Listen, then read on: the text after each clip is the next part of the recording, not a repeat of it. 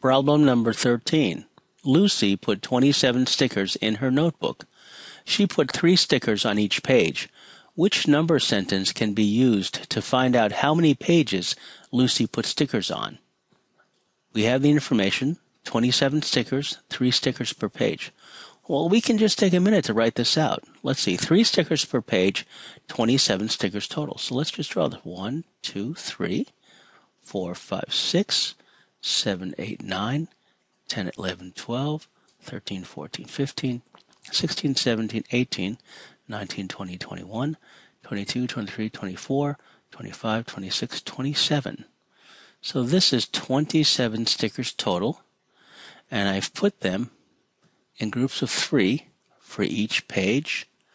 And now we can actually just go ahead and count the number of pages, because we know there's 3 on each page. So that's a page, so is that.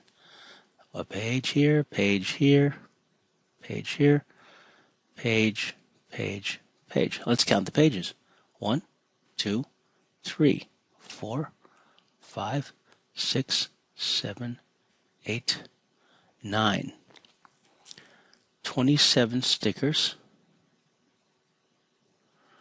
9 pages, 3 per page.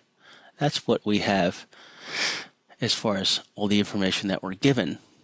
Now we're looking at this. Which number sentence can be used to find out how many pages Lucy put stickers on? We know by our drawing it out and by our reasoning out this 3 per page that there are 9 pages.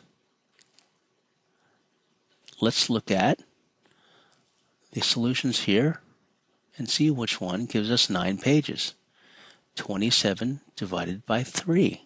Well, 27 divided by 3 actually is 9. That's actually the correct answer. Because if 9 is the missing number, and we put it here, 27 times 9 equals 3. Well, that doesn't make sense. 9 divided by 27 equals 3. Well, that's going to be a fraction, so that doesn't make sense.